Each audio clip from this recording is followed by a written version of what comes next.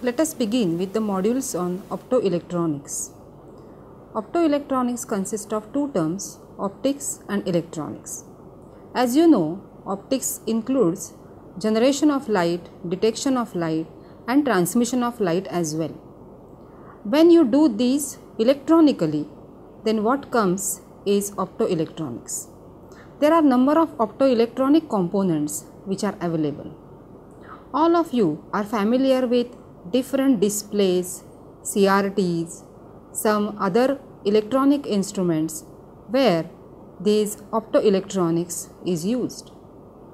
In optoelectronics, we have components like light generators or emitters, detectors, and this light is to be transmitted from source to destination. For that, a special media is required. Optical fibers is the media which is made up of glass or say silica used to transmit this light. In this module, we are going to just have the introduction of these components which are optoelectronic components. First, we will see some electromagnetic spectrum and why we can say that this optical fiber communication as such has infinite bandwidth. Then we are going to introduce you about the light emitters, detectors, photodetectors, etc. Fiber optic communication system, total system is also introduced here, and some advances, some applications of optoelectronics are given in the last. Why optical fibers are necessary for transmission of light? What are their advantages? What are their applications? Everything is discussed in this particular module. Learning outcome: to understand the concept of optoelectronics, to know about the electromagnetic spectrum, to get familiar with different optoelectronic devices, to get overview of the historical development of optoelectronic devices, to understand advantages and disadvantages of using optical fibers, to know about the applications of optoelectronic devices, to know about future of optoelectronics, which is integrated photonics. Electromagnetic spectrum. Initially, communication started at lower operating frequencies of about 30 MHz. The bandwidth then required is also low. Since then, the operating frequencies have drastically increased due to large requirements in the bandwidth. Now let us take a look into the electromagnetic spectrum in order to get an idea of our discussion. The medium of transmission that were used for operating frequencies up to 1 GHz were coaxial cables, in which there was a center conductor surrounded by a layer of dielectric material, and the dielectric material was surrounded by outer metallic layer. The electromagnetic energy travelled along the length of these cables and was confined in between two metallic layers. These cables had a loss figure of about 20 dB per kilometer. When operating frequencies increased further, the coaxial cables proved to be inadequate and lossy, thereby giving rise to the need of another medium called as waveguides. These are basically hollow structures which guide the electromagnetic energy from one point to another through them. But as the operating frequency is further increased to few hundreds of gigahertz, these waveguides too proved to be inadequate, as there was no supporting electronic circuitry available that could operate at such a high frequency. The reason behind this was that at such high frequencies, even the size of the electronic component started to show some variations in the circuit, and the electronic component could no longer be treated as lump elements. Hence, This led to a strong need of a search for other alternatives, because though there seemed to have appeared a halt in the available technology, but there did not appear any halt in ever increasing demand for the bandwidth. Scientists all over the world started to explore new possibilities and looked in the optical domain, which was already being used in the laboratory experiments. The idea was that if the already well established relationship between bandwidth and the operating frequency held good at optical frequency, then we would emerge with a new option for communication that would increase the existing bandwidth by 1000 to 10,000 times. Through investigations showed that optical domain had the potential to be used for communication. Two very obvious questions then come into mind, that whether or not there are transmitters and receivers which are available for this new communication technology, and the second question is that to whether or not there exists such a wide band and lossless medium for carrying optical signal. Signal to noise ratio and bandwidth of the operation are two important factors which causes this increase in the frequency of operation. In other words, for a given input signal, if the medium has very low loss, then at the receiving end the signal amplitude will be reasonably large and the signal to noise ratio will be large. The bandwidth requirement is also proportional to the number of users if all of them are using the voice information. Therefore, to have a reliable communication with a figure medium, with large number of people which can send information from one point to another, we must have a medium which has low loss and large bandwidth. Therefore, one has to design the electrical circuit such that the quality factor of the electric circuit is practically independent of the frequency. The quality factor is proportional to center frequency, or for a given quality factor, the bandwidth is proportional to center frequency. It was observed that in the optical window, one can get more bandwidth, which is 10,000 times more than what microwave and millimeter wave circuits could provide. Hence, optical window was used for communication purpose. So basically, to use optical communication or the optical frequency as the medium for transporting information from one point to another. Glass is the medium through which light can be transmitted, but has certain losses. This is due to impurities present in the glass. Thus, efforts were made to fabricate the glass with less number of impurities, which definitely improve the performance, that is less loss and have more bandwidth at the faster rate. Thus, the glass was molded in to form what are called as optical fibers, which now can carry information over very long distances. One has to look for light sources to be used to launch the light into the fiber so as to transmit the light over larger distances.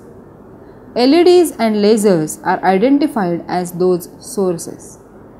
Propagation of light through optical fiber can be well described by optical phenomena of total internal reflection. Structure of optical fiber, propagation of light through fiber, types of optical fibers and other phenomena associated with optical fiber is described in the coming sections. Optoelectronic devices. Optoelectronic device find applications in industry, telecommunication, military, aerospace, etc.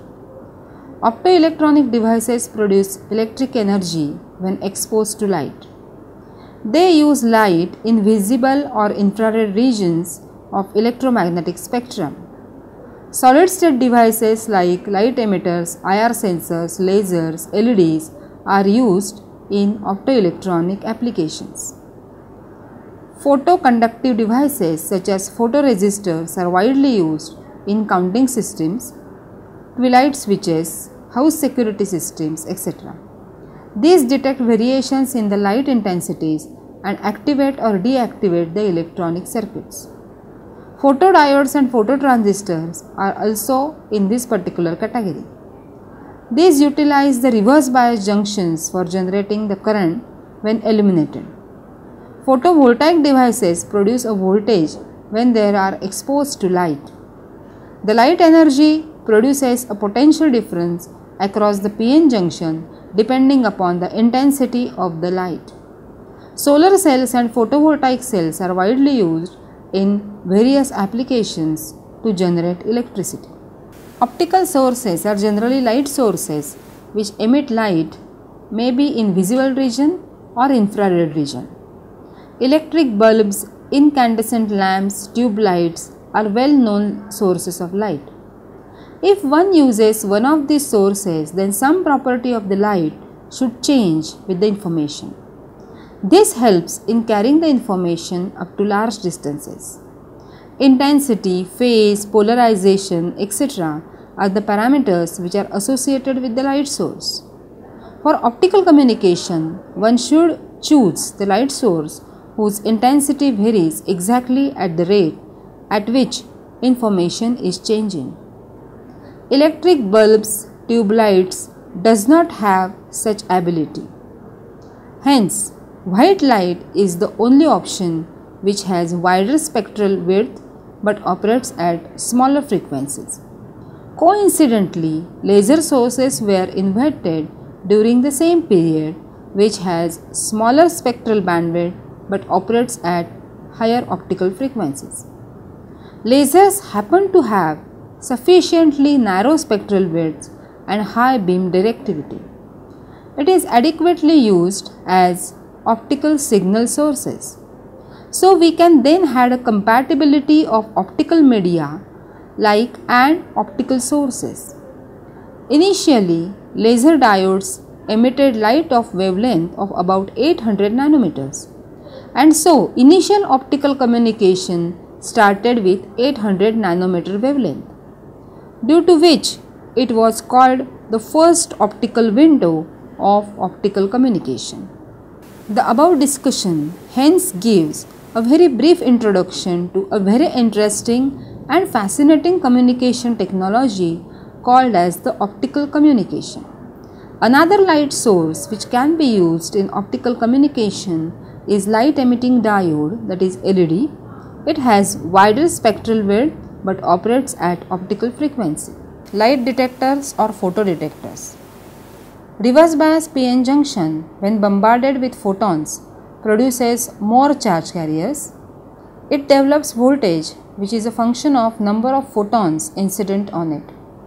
Thus, it acts as a photodetector. Quantum efficiency is the figure of merit for such a photodetector. Photovoltaic cell generates voltage when exposed to light.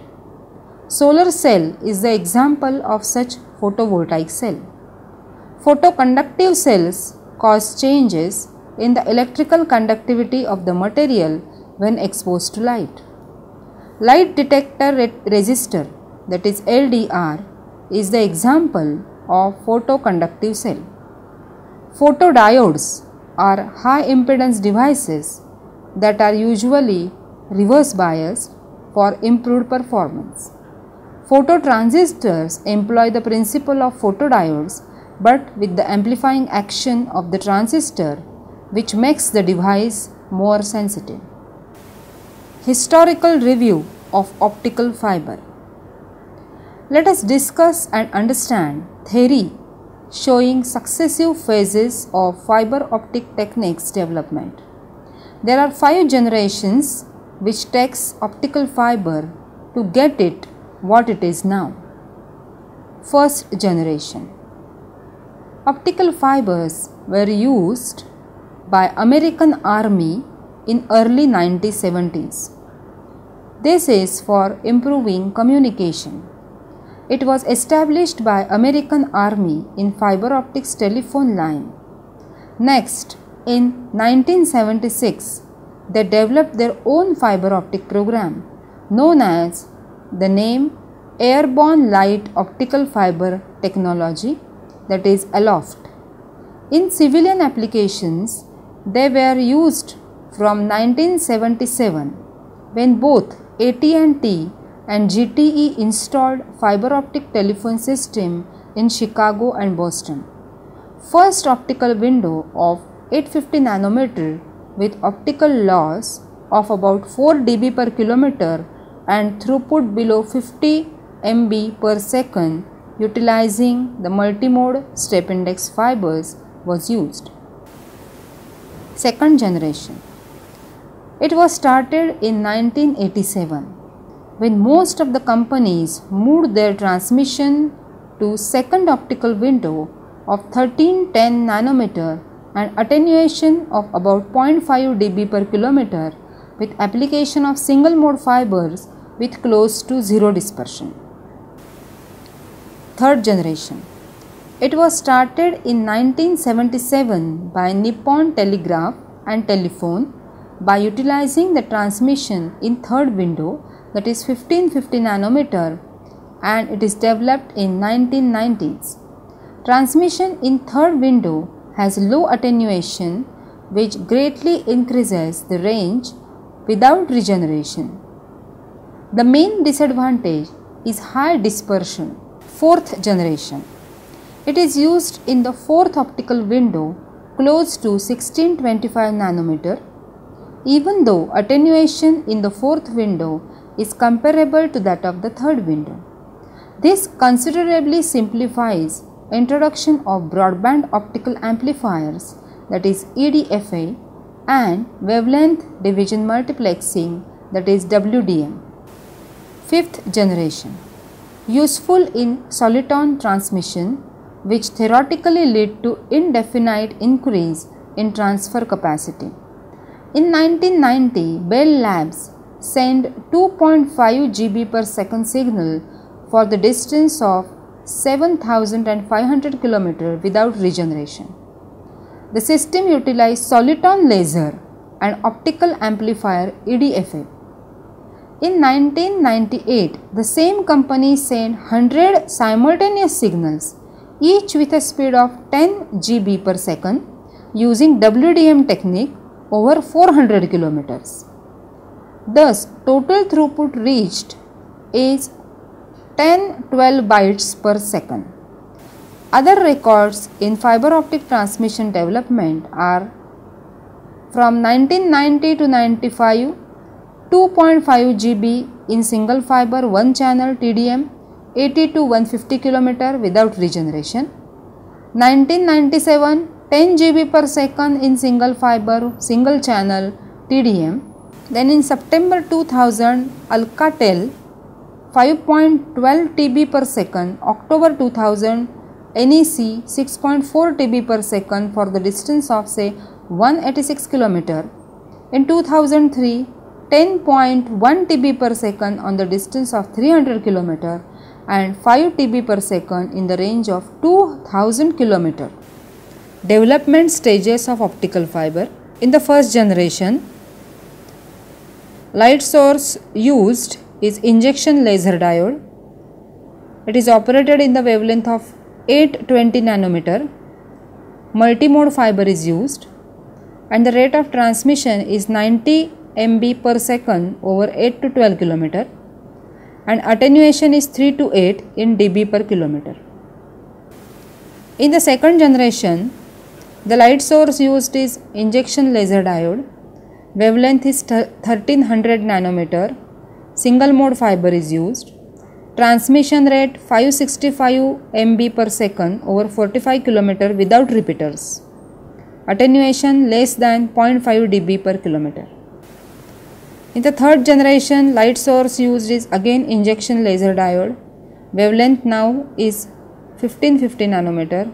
Single mode fiber is used. 1.3 GB per second over 45 km is transmitted and attenuation is less than 0.3 dB per kilometer. In the fourth generation, light source used is injection laser diode. Wavelength is 1550 nanometer. Single mode fiber used transmission rate 2 GB per second over 1330 kilometers and attenuation less than 0.2 dB per kilometer. In the fifth generation, very high bandwidth capabilities, which is of the order of gigahertz. Fiber optic communication system. As we know, optical fibers are used to communicate light from source to destination. But still there are components which are required if you consider it as a communication system. Whenever you say a communication system, there has to be a transmitter and a receiver. For fiber optic communication system, it is not a simple electrical communication system, but it is an optical communication system. So what is required at the transmitter side is the source of light, and what is required at the detector side is conversion of this light into some electrical form. So if you consider the transmitter side, then at the transmitter side there should be a light source. This light source is electronically operated, that is, when you give some electrical signal, then whatever is the source, it should be on and off as per the requirement. Generally, what is changed is the intensity of the light as per the information, because whenever we say a communication system as such, there has to be some modulation. Okay, so whenever we consider a communication, the intensity modulation is used whenever you consider a fiber optic communication system. This is just general idea. It is not specific. Depending upon the application where it is used, it changes. So the type of modulation changes as per the application. So at the transmitter side there is a source. Now the source is such that it should be properly coupled with the optical fiber.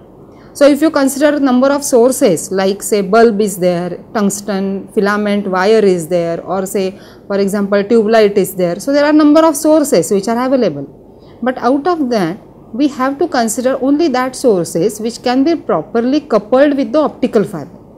And the two sources which are identified are the LED, that is light emitting diode, and the laser.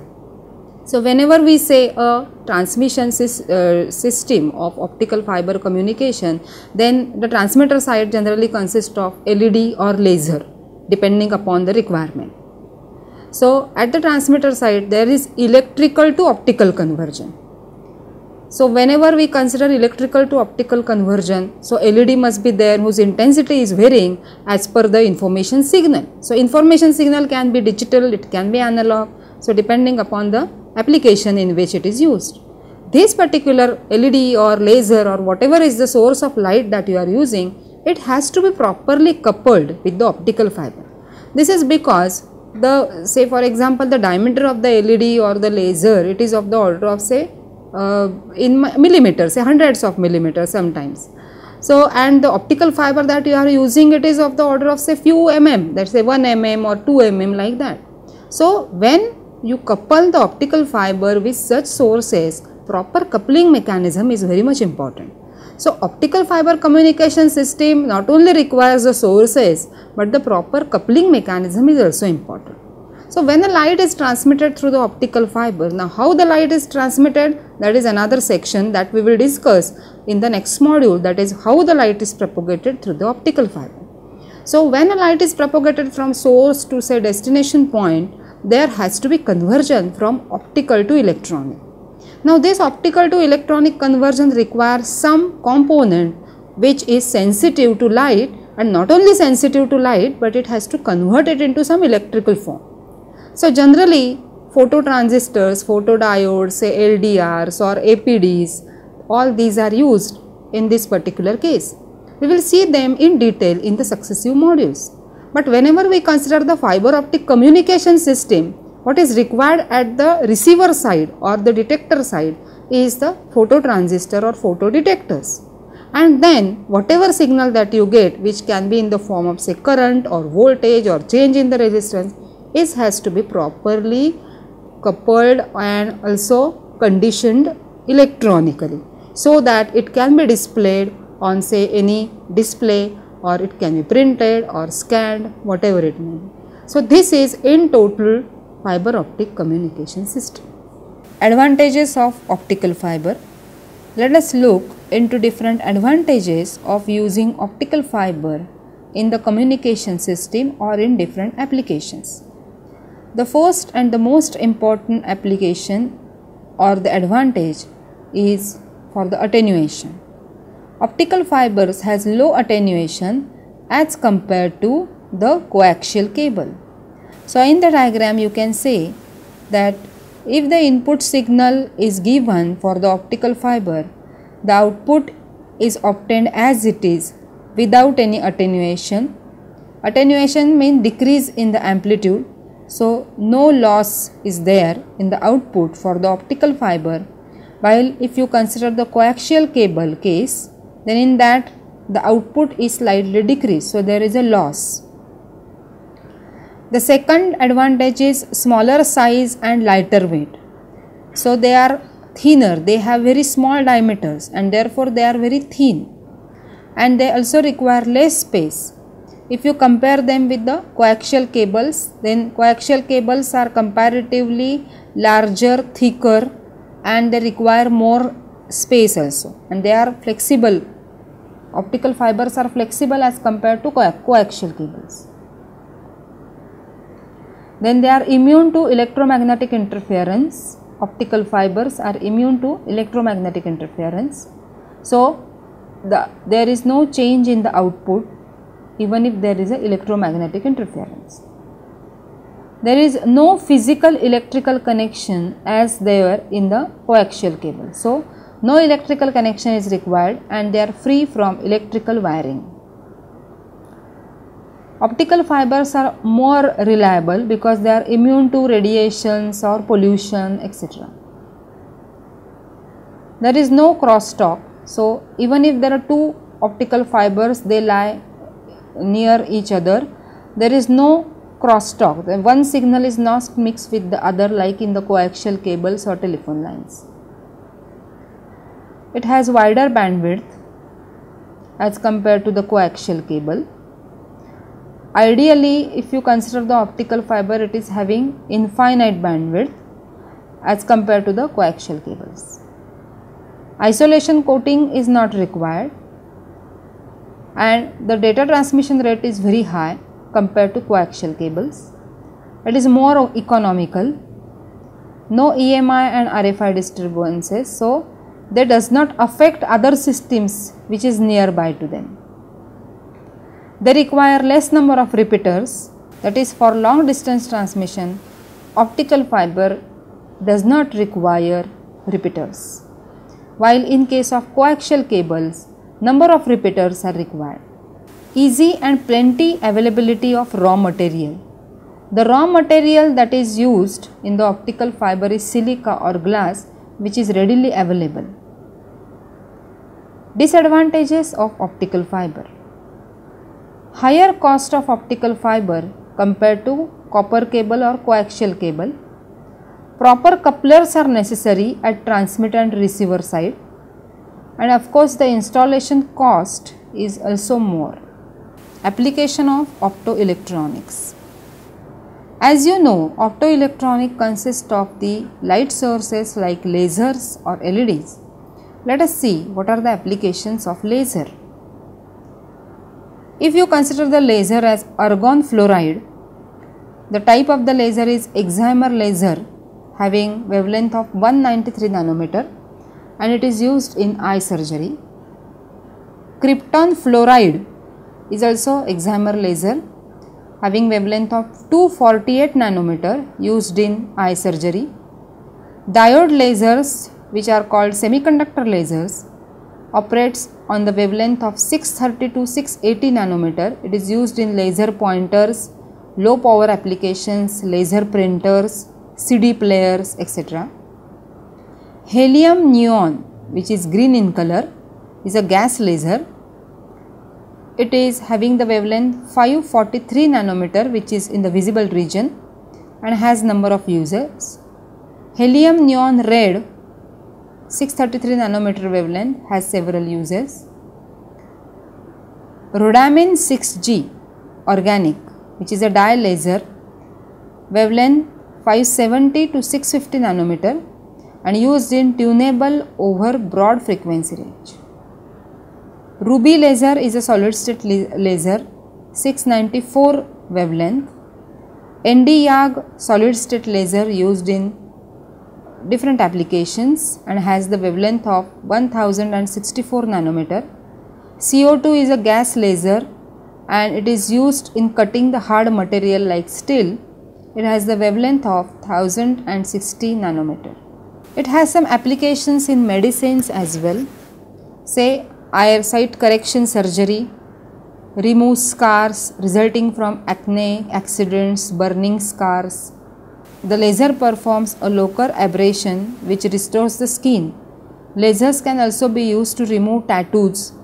Laser skin resurfacing using either the CO2 or erbium laser is one of the latest development in the war against wrinkles.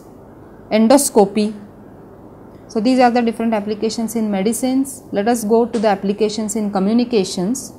CDs and DVDs can store large amount of information. Nowadays they are commonly used to store data, music, films or computer software. They are cheap to produce and to retrieve the information stored as bumps in CD. All you need is a CD drive or player. Laser printers, the core component of this system is a photoreceptor which has the form of rotating cylinder and it is made up of photoconductive material. Some other applications of optoelectronics that they are always preferred as waveguides for networking purpose.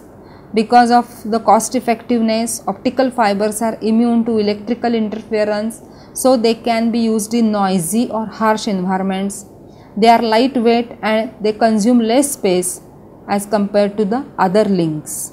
Now what is the future of optoelectronics? In future, this optoelectronic can be used as a high speed long haul trunks with higher bit rates, which is of the order of say several gigabytes per second. It can be used for extension of LAN to broadband integrated devices. Distance can be increased between the repeaters for long haul links, interconnection of supercomputer networks. In telesurgery also it can be used. Then video on demand, that is CATV, telelearning, video conferencing, optical amplification, photonic switching, cable TV networks. One of the most important thing which is associated with the optoelectronics, which we call as the future of optoelectronics, is integrated photonics. So in integrated photonics there are ICs which we consider as the optical ICs. We know that integrated circuit uses resistors, transistors, MOSFETs, etc., which is of the order of say micro size or nano size. In this, the connectivity between the components is through the electrons or current, you can say, between the components of the devices which are fabricated on a single chip. However, number of efforts are made to increase the speed of processing. This is done either by reducing the size of the device or by doing or using different techniques. But can we think that we cannot reduce the size of this particular IC beyond the size of a nucleus or an electron? Hence, the idea is to use the light to communicate between these devices instead of using the electrons or the current. This will definitely increase the speed of operation, because all of you are familiar that the speed of light is of the order of 3 into 10 raised to 8 meter per second. So it is the fastest that is available in the world. In order to have such communication, the devices should be modified, and instead of using electronic circuit, one has to go for the waveguides. So there are different types of waveguides which are used to construct these devices, and in order to implement the functionality similar to the electronic devices. All these optical devices along with the connecting wires in the form of waveguides, which are fabricated in the form of a circuit on a single chip. This is integrated photonic circuit or photonic ICs. There are number of applications of photonic integrated circuits in the area of optical fiber communication through there are other fields like biomedical applications, optical computing, etc. The arrayed waveguide grating AWG, which is commonly used as optical demultiplexers. Then WDM, that is wavelength division multiplexed optical fiber communication system, is also an example of photonic integrated circuit. Another example of photonic integrated chip in wide use today is the fiber optic communication system is the EML, that is externally modulated laser, which combines the distributed feedback laser diode with electro-absorption modulator on a single chip. Let us summarize this module now. Up till now what we have seen is introduction of optoelectronics, in which what is there in this particular course in optoelectronics, what we are going to study in this, everything is explained in brief. Then the electromagnetic spectrum is explained in detail, which section of that particular spectrum is used in optical fiber communication system is explained. Something related to the bandwidth, why it has infinite bandwidth or high quality factor, that is also explained in detail. Then the optical fiber, which is the main thing in the communication system of, say, light communication system, if you consider, it is explained.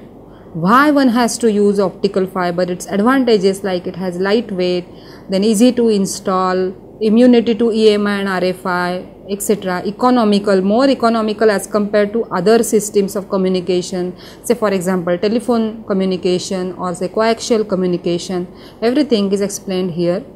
Then why we have to consider the different advantages and disadvantages of optical fiber, applications like in eye surgery or say any number of applications are there of optical fibers. Optoelectronic components like light emitting diodes and lasers, photoelectronic components like phototransistors, photodiodes, optical fibers, everything is explained in detail here. And one of the most thing that what are the advances of these optoelectronic systems, what is the upcoming field in which one can go and study further, do some research work or go to industry for that, that is the photonic ICs, that are also explained in detail in this particular. It is basically introduced, this is everything is introduction, so everything is introduced here. The successive modules will have the detailed explanation of all the things which are mentioned in this module. So if you study it properly, then you will definitely find that the successive modules have some link with the previous modules. So try to understand this, that in this particular module everything is only introduced.